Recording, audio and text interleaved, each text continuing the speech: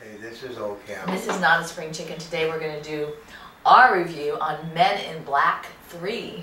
Yeah, we saw the 3D version, not the IMAX. We would have seen the IMAX, but we can't find an IMAX theater like within about 20 miles of us. We're in Los Angeles. You know, I think one of the biggest challenges with Men in Black 3 is the number of theaters it's going to do that. Because for a major movie like this, remember, we've gone to where you could see a midnight screening, right? And you have your choices. Yeah. How hard was it to find a Men in Black 3 in IMAX or 3D opening night? Oh, God, it was not the easiest thing. What happened to it, Men in Black 3, maybe on like 4,200 screens, but it's sharing screen time with other movies. So a lot of them have to do their screen time with Sony movies, I think, because they're the only ones they can move. So the challenging part is when you look at the numbers and they're comparing Men in Black 3 versus Men in Black 1 and 2 is it's not doing as well. Because first of all, it's not showing as much. Well, no matter what the screen time is. No matter what it is, because it really is, okay, you can fit, you know, like in some places it doesn't even start running until 4 o'clock at night. Do you think part of this has to do with it being Memorial Day weekend versus, I know, like you mentioned before, that Will Smith used to own the 4th of July weekend. Yeah. Do you think it's all in the timing? Oh yeah, it's got off on timing because Avengers is eating up. They're not pulling Avengers out of theaters. And because it's setting in, they hadn't counted on the Avengers being so big, and what it was, they didn't want to run into Spider-Man or Dark Knight because they thought it would kill it. But you know, like we were talking about, you know, like if you don't expect to see Men in Black or Men in Black 2 if you go to Men in Black 3 because it's a standalone movie. I mean, you'll see some similarities, right, with 3 versus 1 and 2 because they are the same series. But when he says they stand alone, you know how a lot of times you do a movie and you see Men in Black 1, then it goes to Men in Black 2, right? And then if you come into Men in Black 3, if you miss the first 2, then you're really kind of lost. No, on this one you're not because it's not really sequential.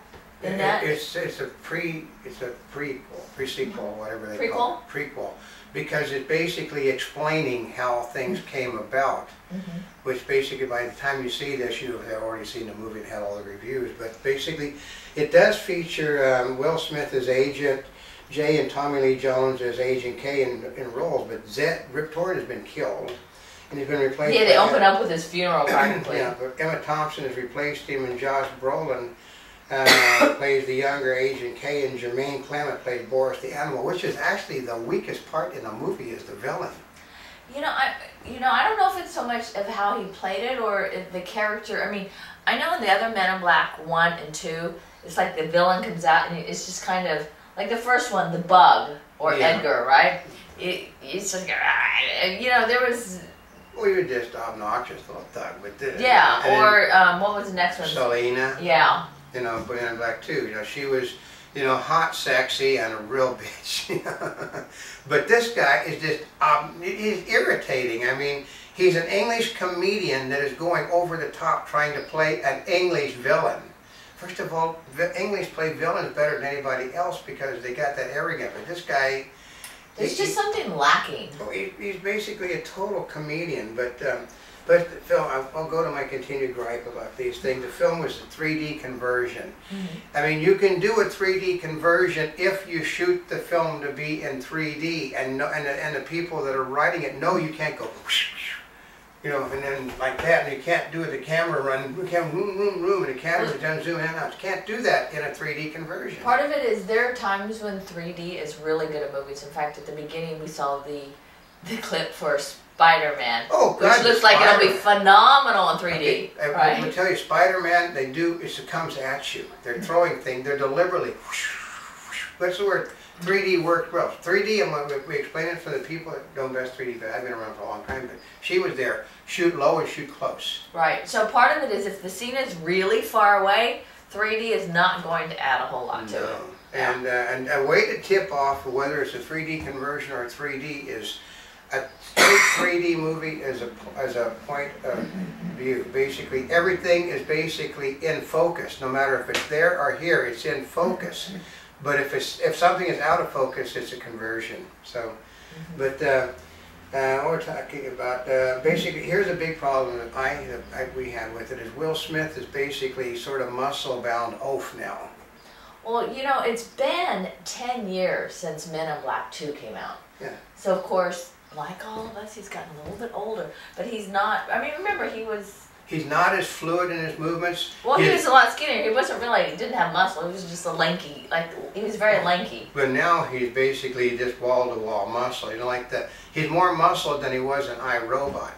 But his problem is he's doing iRobot you know, he's doing Hancock, iRobot, Independent, all these things one after another where he needs to be athletic. So, one of the other things is that, you know, but his voice is deep and he can't play the hip character anymore because it, you know, It just doesn't come off the same. And then Tommy Lee Jones, a lot of the critics have complained about Tommy Lee Jones basically sleepwalking. Well, first of all, he's a star. He's got an Academy Award, folks, and things. He should have got more of a part than what he did. So they accused, well, he knew he wasn't actually in the movie, so he just sleepwalked through it. No, he's 66 years old, and it looks like he is 66 years old. He's very slow, everything, there's nothing, you know, like we know what they're doing. They're setting up Josh Brolin's, aren't they? Oh, they definitely are. In fact, we're sitting there thinking, like, when they come out with the next Men in Black 4, who's going to get more screen time? I'm thinking it's Josh Brolin versus Tommy Lee Jones. Because he does actually what we would say is an Academy Award winning rendition of Tommy Lee Jones, right down to the man's voice. Well, I thought, I mean, it was so close that I thought he was lip syncing him at first, right? Because the voice, he seemed so right on. And then I looked at him like, no, he's not lip syncing. And then I looked at him going, because see, part of it is beforehand, I didn't sit there and look to see who was playing what, right? So I thought, well, did they put makeup on Tommy Lee Jones to make him look younger, put him in a mask, or? But no, it's Josh Brolin. But what you do, you want to try, when Josh Brolin is on the screen, close your eyes and listen. You will think of Tommy Lee Jones. I thought it was. Because like I went out, or you go out and make a run to get the refill on your drink. Because you're coming in, you swear that it was Jones on the screen without seeing him, and you walk, oh, it's Tommy. That's not Tommy Lee Jones, but it's Josh Brolin, yeah. Yeah, but like I said, it's disappointing in some areas if you've seen 1 and 2, but if you haven't seen 1 and 2, it's a good action movie. It's a standalone feature. It explains why they are like they are right now. Yeah, why? Because Tommy, Tommy, Josh Brolin is really the star of this movie. He outshines the effects. He outshines his role is what he does, and basically establishes himself. Okay, what was it? He did Nixon. He played George Bush, didn't he, in a movie? No, I don't know. I'd have to look. I think he played George Bush for, in a film, which basically he nailed George Bush. So which one we're looking at that one? But he does Wall Street. George Bush. Yeah, he played George Bush. Jimmy Kimmel Live. Yeah, no, he plays. He's nailing characters basically. He was born in 1968. Yeah, which is the year before the movie is set. So, but no, he is nailing. Oh, he played W. Yeah, George. He is nailing the characters he's nailing these characters he's playing, which means he's got an ungodly. I mean, his father. I worked with his father on the Virginian, and his father really. Is really a great actor in his own right. But you know what? What's really impressive is a lot of times when actors play characters, they're playing them and that other person is not in the movie. Here, you're playing a character younger and you're both in the same movie. Yeah, so, I mean, think about a challenge as an actor's part. And especially, remember when you talked about when we closed our eyes, we thought it was Tommy Lee. Remember I said, I thought he was lip syncing. No, he has the vocal inflection. I think part of it is the fact that he grew up in Hollywood. And basically, he basically growing up among all the other actors, he picked up their voices, and he's able, he's able to do and I just wonder how many characters that this gentleman's going to be able to play over the next 30 years, that were somebody, like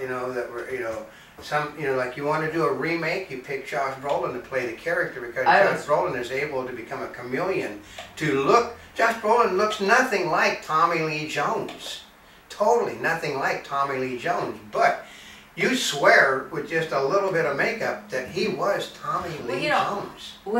when he first came on screen and he started talking, I thought maybe they just put Tommy Lee in a mask, right? I know, but it wasn't Tommy. Or they just, you know, or they did Or what, they lip sync. or they did what they did in Tron with Jeff Bridges. Yeah. You know, it They made made him Jeff younger. Bridges look younger. No, that is Tommy Lee Jones. That's Josh Brolin. Josh Brolin is Tommy Lee Jones. See, this is what happens when you go and see it and you haven't, you know, gone to look and see everybody who's playing the characters. Do you get some of these surprises like that? Yeah. And then, the other person we saw, we really liked the Griffin guy. Oh yeah, he's basically he looks nothing like the character he's playing in real life. I know, Mike Stolberg, who, to me, it's like he's been in other movies Oh that yeah, people have but seen. he is definitely, when you look at him, he is a much younger looking person. He's also, you know, in Hitchcock, he's in Lincoln, and He was in Hugo. Boardwalk Empire he's in, and Hugo. Oh, I remember that character in Hugo now. So he was in Hugo, but he is, what country is he from again? He's from Long Beach, California. Another one born in '68, but he actually has been nominated for a Golden Globe. No, but he's a chameleon also. And he is, where he's not okay, the gentleman playing Boris the animal is a comedian, a straight comedian, does nothing but comedic roles. But this gentleman is an actor's actor. I mean, if you look at how serious everything is. Well, he Boardwalk Empire for 24 episodes, okay. Yeah. You know. Which means he played a thug, so. Yeah. But he was definitely the sparkle. He was the sparkle of the movie. And then there were times when you saw Tommy Lee Jones and Will Smith have that sparkle together, like you had seen them like in when Men in they're Black 1 and together, then the movie does when they're on. When they're on, because they play off well another. I mean, they you know, they should have been working more. But as I guess I understand that the problem has been Will Smith for a decade. What happened was Will Smith has spent the last 4 years trying to win an Academy Award. So he basically quit making movies that weren't going to be Oscar-nominated things. So. It's like the sad part is it took 10 years between when Men in Black 2 and Men in Black 3. Yeah, and in that time, Tommy Lee Jones basically got old and Will Smith became indifferent. But I'm really glad they were both still in this movie, because there's so many times that there's other movies that come out where they come out with the next movie and you've got a whole different cast of characters. Yeah. Right? But the trick is, this was actually meant, because it's a standalone film, it was meant to be the lead to a sequel based off of this movie, not the other two, with the characters introduced in this movie that had nothing to do with the other two. I mean, they just let the worms are basically they're in the background, but everything else that was the other two movies is missing. They did throw in a head not being knocked off though, but this movie has to make $800 million, most of that coming from out of this country, because what will happen is it's going to end up opening week making less than Men in Black 2 made, and Men in Black 2 didn't make as much as 1. And it cost they estimate $250–300 million. Wow. It means it has to pick up $600–700 million out of this country. Well, I'm hoping it's having some long legs, because it definitely, when we went to look at the movie screens, it's not as there's not as many available times for you to go ahead and watch it, which was really kind of frustrating for us. I keep harping on that because movie audiences traditionally like to have a long run that they can pick from. They don't like to be niched into an area. I mean, well, like we wanted to see the IMAX version. Not within 20 miles of us. Which is crazy. We live in LA. We live in LA, and the nearest IMAX that basically, they got non-3D movies playing in IMAX that they thought were going to do well and tanked. Every one of them tanked. You mean you can't even get, we couldn't even get the Avengers within 20 miles of us. I know. So we did end up seeing a 3D movie, but not a 3D IMAX. No, and it really is a different experience than an IMAX version. So we try to see the IMAX as well as the 3D version. We can tell you that 2D versus 3D, well, this film probably does look better in 3D than it will in 2D. But 2D will convert. It will convert you to watch it on television. Yeah. Because it was shot in 2D. But basically, we were god awful disappointed in Boris.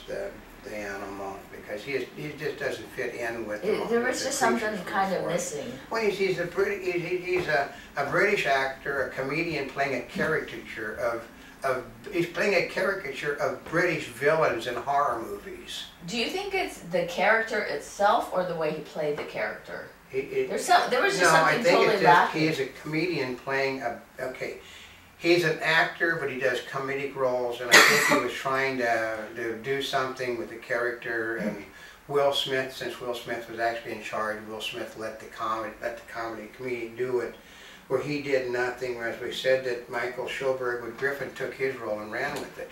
Yeah, So, but it basically is the film we pay money to see. we already did.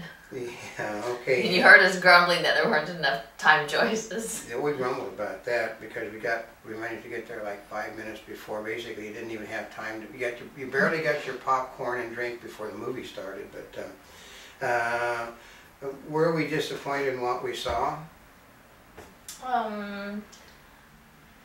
It was a little lackluster, but I'm really glad I saw it.